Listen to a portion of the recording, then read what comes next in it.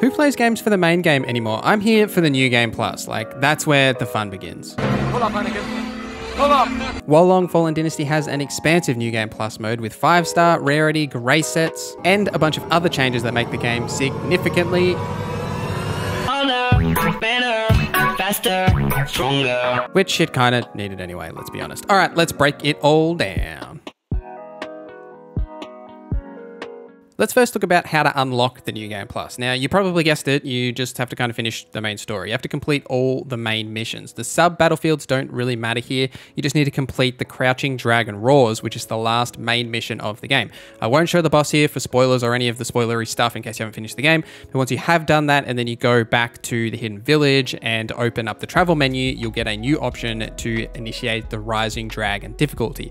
This is the New Game Plus mode, this difficulty. It's also worth pointing out that after you've beaten that last main mission, there are some new sub-battlefields that will unlock in part 7 that you can also complete as well. So basically, all you have to do from here is just change the difficulty to Rising Dragon, pick a battlefield, and away you go, you're in New Game Plus. Now let's talk about everything that's different. There are a fair few things that are different. The first noticeable thing is that enemies are 100 levels more or less higher. So you probably want to be about level 100 more or less when you start New Game Plus. So you should go back and do either sub-battlefields or main battlefields that you haven't done, level yourself up so you can be ready to take on these challenges. Now, the lucky thing here is that you don't have to fight that BS first boss. You can just like avoid them because you get parts 1, 2, and 3 unlocked right from the start of the Rising Dragon difficulty.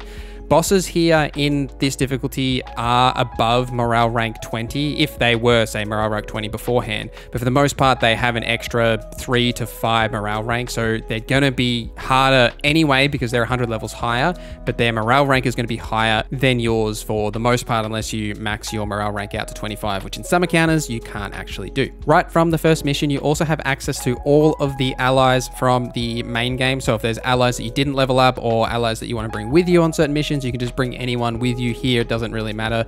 There are no real story implications to any of that. Plus also, like, all the cutscenes are skipped automatically in this difficulty as well. So you'll get like a black screen, which lasts a fair amount of time, which, because it's probably a loading screen, to be honest, that's why the cutscene would typically play, but that cutscene is skipped and then you just get the go straight into whatever that fight may be.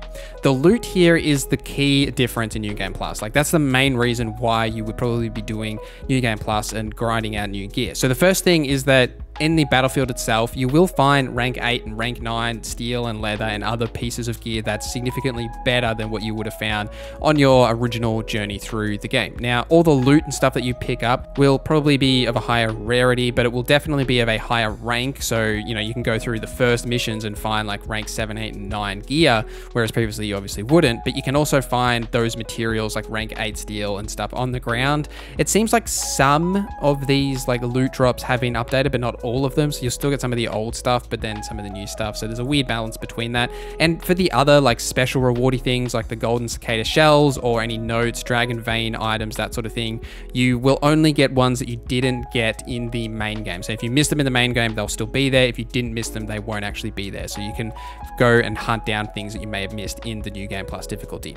The main difference here is that you'll occasionally pick up loot that has 5-star rating or a special grace set. This is like the juice of New Game Plus and why you should potentially do it if you want to, right? So the 5-star gear operates the same as 4-star gear, except you get an extra jewel slot for embedding. So you'll have all of the slots on that gear completely filled out. So while in New Game Plus, any random gear that you collect, armor pieces, accessory, weapons, all that sort of stuff, have a chance to be this 5-star rarity. On top of that, there is special New Game Plus like set bonuses called Grace of whatever they may be.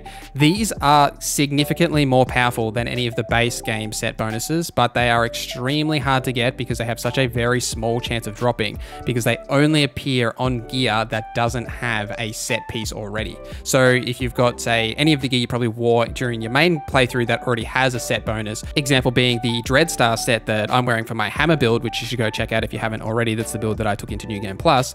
You can't get these grace sets on that because it's already got a set bonus. It has to be on gear that in the base game didn't have a set bonus. There's a chance that that gear will then have these grace of set bonuses, which are significantly powerful and entirely unique onto themselves, and they only drop in New Game Plus. The drop rates for these 5-star gear and these great sets are so small. I've got a grand total of 2 of these gray sets drop for me. And not even a whole set, just like pieces of a gray set. Actually, that might be a lie. I think I just got one before I started recording this video, so I might have 3, so apologies if I am lying to you there. But it's also worth mentioning that gray sets can appear on any star gear. It doesn't have to be a 5-star gear. They can appear on 3, 4, etc. So before you go and salvage all your gear, just make sure you're checking in case you're looking for a specific gray set. It might be on a lower tier rarity of a piece of gear. So farming this gear is hard, and the best thing you can do to increase your chance of getting it is to increase your luck stat. Now, your luck stat is one of your main stats that you can see in the status screen. And really the only way to increase this is by putting luck onto your gear. So when you go into the dual embedding, some gear, not all pieces of gear, you can actually put the luck stat onto it to increase your overall luck. Some gear will already have luck onto it, so it saves you having to put it onto that piece of gear. Your accessories, you absolutely should just equip accessories, even if they do nothing, that just have luck on them to increase your chances of these drops, as well as whatever ranged weapon you currently have equipped. Not the secondary one, it's whatever one is actively equipped. You'll get the stat bonuses from that actual piece. And on top of that, there is also the equipment drop rate, which is like another hidden stat which increases the chance of actually equipment dropping when you defeat enemies. You know, you can do this via jewels, the same as you can with luck, but also the Yinglong Divine Beast that you get for completing the game actually has this on them, and they're actually a pretty good Divine Beast as well. Like if you die, they'll just revive you if you do have the Divine Beast active. So they're not actually that bad in terms of a Divine Beast. So definitely put them on to increase your chances of equipment dropping, then increase your luck stat as much as you can, so then you have an even more chance of getting 5-star or gray sets dropping.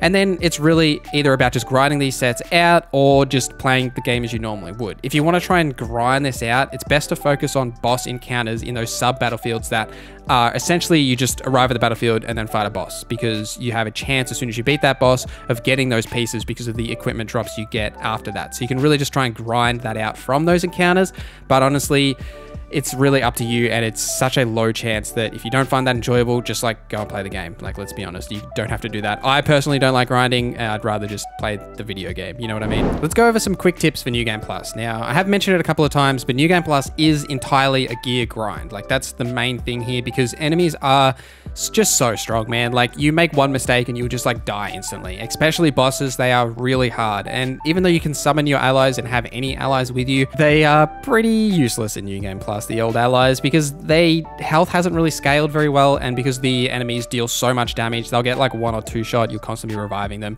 They're a little bit good for cannon fodder, but they're not as valuable as they were in like the base game. Make sure when you are exploring that you find the little demon bear, as when you give him gear, he actually has a chance to give you 5-star accessories. So it's a good way to get 5-star accessories is by just giving him the gear, having him little nibble it down, and he'll give that to you. If your purpose of watching this video is like, should I play New Game Plus, which, you know, I've watched videos like that before, I mean, maybe. If you enjoyed {Wo}Long and you want more of it, then definitely. If you just want to grind out gear, then definitely.